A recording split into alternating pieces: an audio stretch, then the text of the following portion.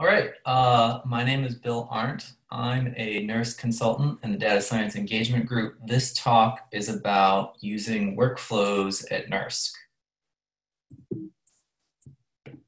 So by the end of the 20 minutes, I'm hoping that everyone here will understand what we mean when we use the word workflows and workflow management. If the problems that you work on count as workflows as far as these tools and resources are concerned and can help with. You'll understand all of the resources that NERSC provides, both in infrastructure and consulting and support to help workflows. And I'm going to show off a handful of examples of using these kinds of tools. So the big question, and there's been a lot of uncertainty, is what's the definition of workflows? What do we mean when we say this? Because lots of people use the word workflows and they're talking about kind of different things. For us, a workflow is a problem that is best solved by inserting automation between user action and the interfaces that come into our systems, our computation and storage. So to be a little more specific in the categories there, the interfaces are things like Slurm commands, using a bash shell on a login node, HPSS and HSI, and those commands that go to the tape archive, Globus for data transfer, and the interface for using DataWare. Hello, Kat.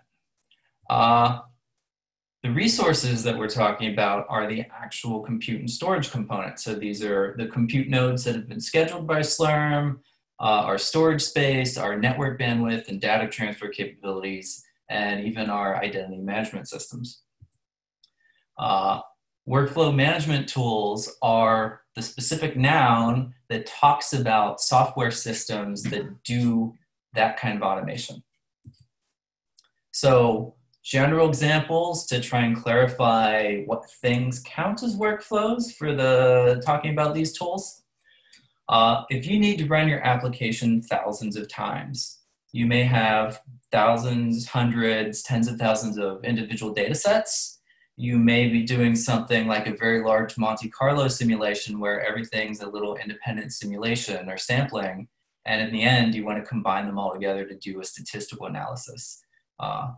It would be very tedious to do SBatch 1,000 times. That's why you want a workflow management tool. So you say, give me 1,000 instances of this with these parameters, and it does the rest for you.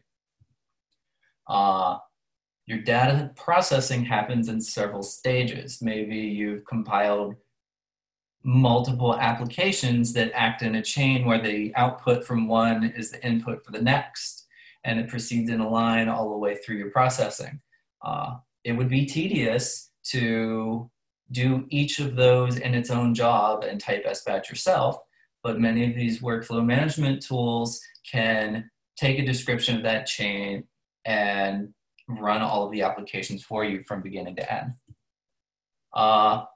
Maybe your application has a small chance of crashing or having some sort of failure and it needs rerun. It wouldn't be great if a human needed to be sitting there watching it, looking for crashes, and then manually restarting the ones that need restarted. So some of these tools have the ability to detect an exit code that's not zero and automatically rerun the task. Maybe your application, you want to run it every month or every 2 months or some regular period. You want to reprocess new data that's come in during the month, or there's some other accumulation or change over time. You don't want to put an event on your calendar every month to go into Corey and rerun this particular job. Why not set up a system to do that for you? So those are the problems that we're looking at. What kind of resources are we providing to help with those? So as far as support, there is specialized infrastructure. Wahid mentioned some of it already. We provide some software tools that can do this stuff, and we've got some specialized support going towards these particular problems. There's a workflows working group at NERSC. It's been operating since September 2019. There's 3 members, Lori Steffi, Bjorn Enders, and myself. We, in that time, have been thoroughly evaluating many workflow management tools. The total space is more than 300 tools, so this is a pretty involved task, but it's also very important for us to do because when users come to us and say, this is my problem, what should I be doing to fix it? We want to be able to narrow down those 300 choices to 2 choices or 3 choices and save a lot of that mental overload of having too many things and not being able to find the right one. A big part of this is we are refreshing and improving the documentation and advice on the NERSC documentation site regarding workflows. So if you navigate to running jobs and then you'll see a section on workflow tools, that is where our work is being placed as we create it. So each time we finish evaluating a new tool, we'll put up a blurb about it, what it's good for, what it's not good for, and how to get started using it. There's also a big outreach component here. Me speaking with you today, providing information about using workflows at NERSC. We talk to users about what they're doing. We talk to experimental facilities about what their pipelines and facilities and researchers need. We talk to tool developers that make workflow tools. And we also talk to other major computational facilities to try and share best practices about how to support workflow tools. So the documentation and guidance, here's the URL to that. If someone could maybe take that link and put it in the living document off to the side, that'd be great. Again, it's a work in progress. We are expanding and refining as we find new tools. Sometimes we'll evaluate a new tool that is much better than everything before it, and we'll have to adjust everything accordingly. It's got the details. There's very clear examples and suggestions as far as if your work looks like this, then start by trying tool X or Y.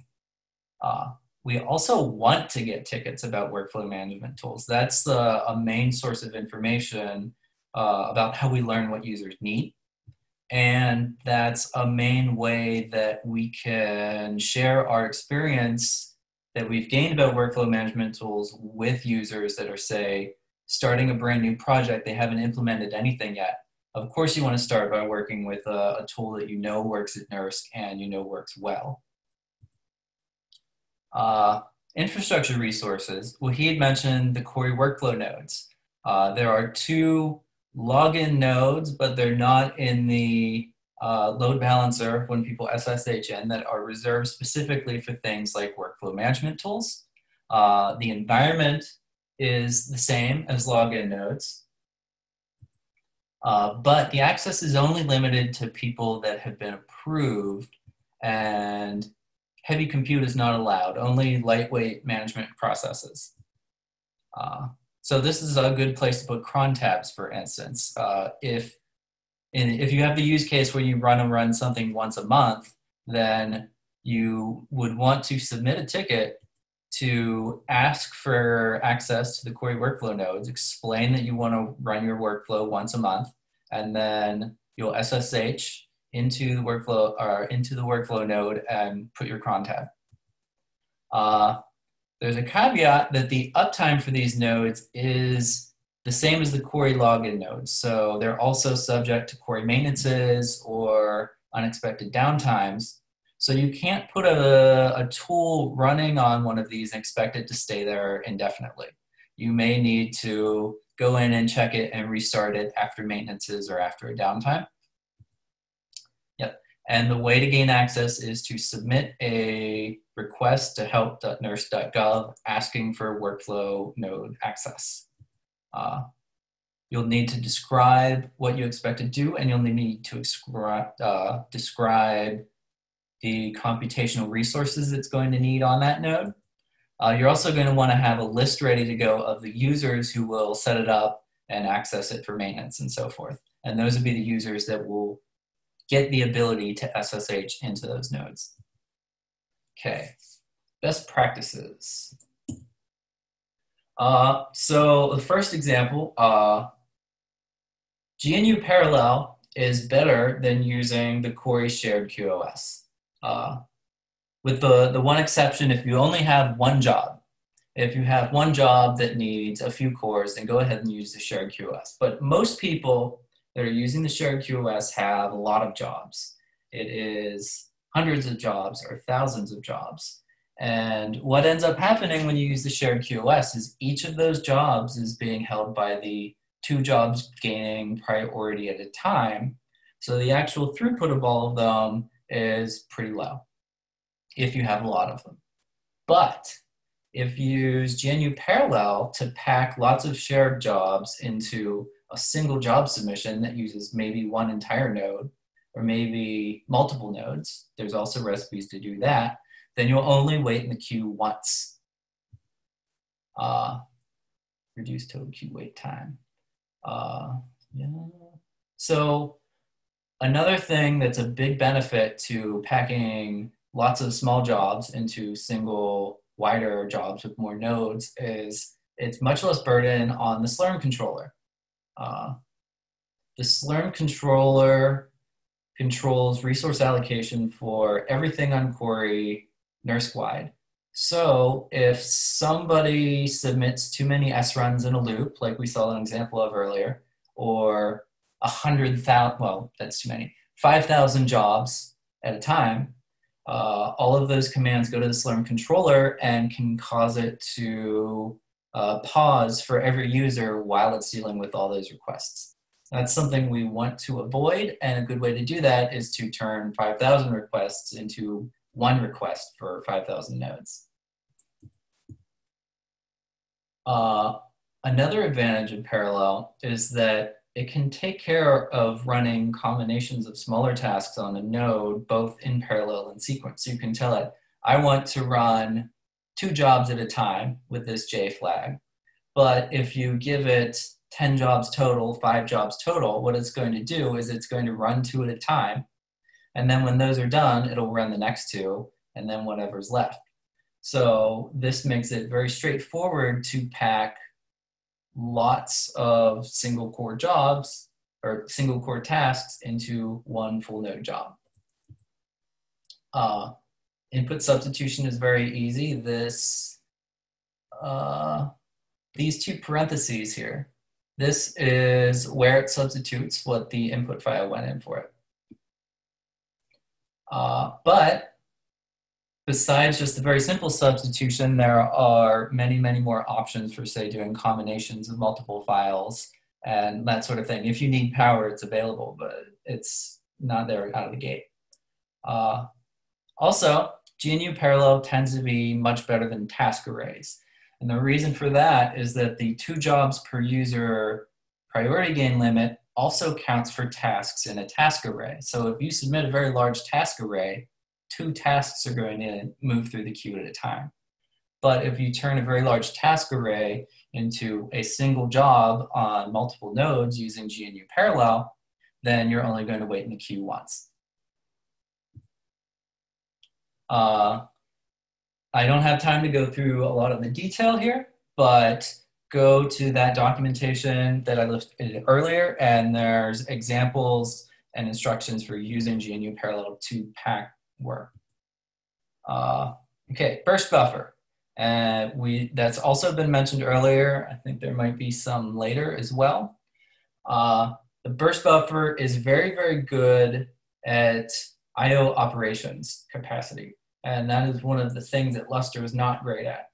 Cori Scratch is designed to deliver very, very large amounts of bandwidth to one very large MPI job.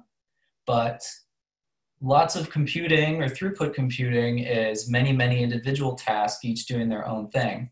And that drives a lot of file system metadata, which the 2 Lustre metadata controllers are not great at. If you use the burst buffer, then effectively you can have access to hundreds of metadata servers, and that can give you much better performance.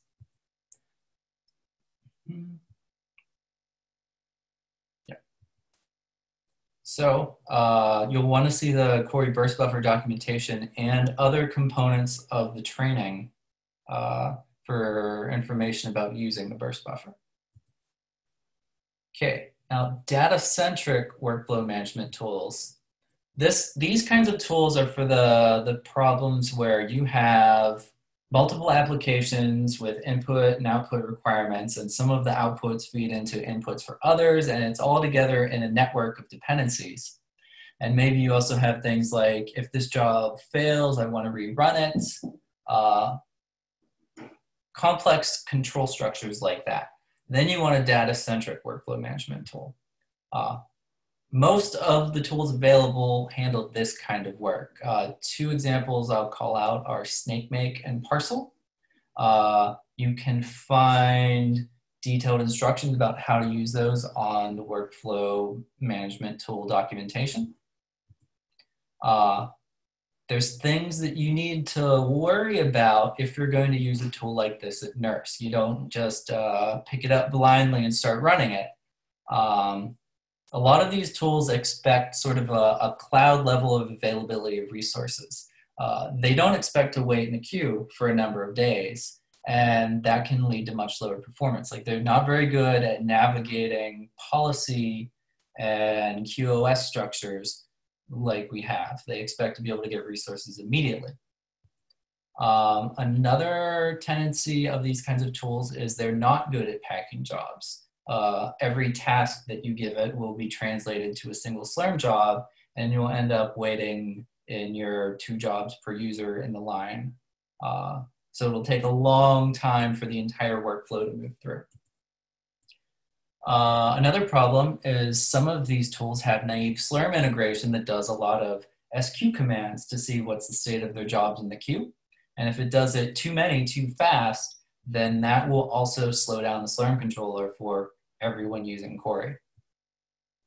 There's also some risks as far as using these tools with network file systems. They expect certain file system features to be available that aren't available on all of our file systems, like there's some locks, and there's also some synchronization things that they may expect to be faster than actually happen. So that's something to look out for. Right. Oh, good timing. All right. So hopefully you have a good sense now of what we mean when we're talking about workflow management tools and what we can do to help you if your problem looks like it needs a workflow management tool. Please contact me or one of the other members of the Workflow Tools Working Group if you want help or suggestions, or you're planning on setting up a system like this. One thing I'm particularly interested in is looking at ways to combine multiple VASP jobs into a single job, because that seems to be a common use case of lots of people putting in lots of individual VASP jobs, and their whole run is like 100 different crystal structures or something like that. And I'd like to find a way, work with someone to find a way to pack those into fewer job submissions for less queue waiting time. Great. So I'm done. I yield to the next presenter.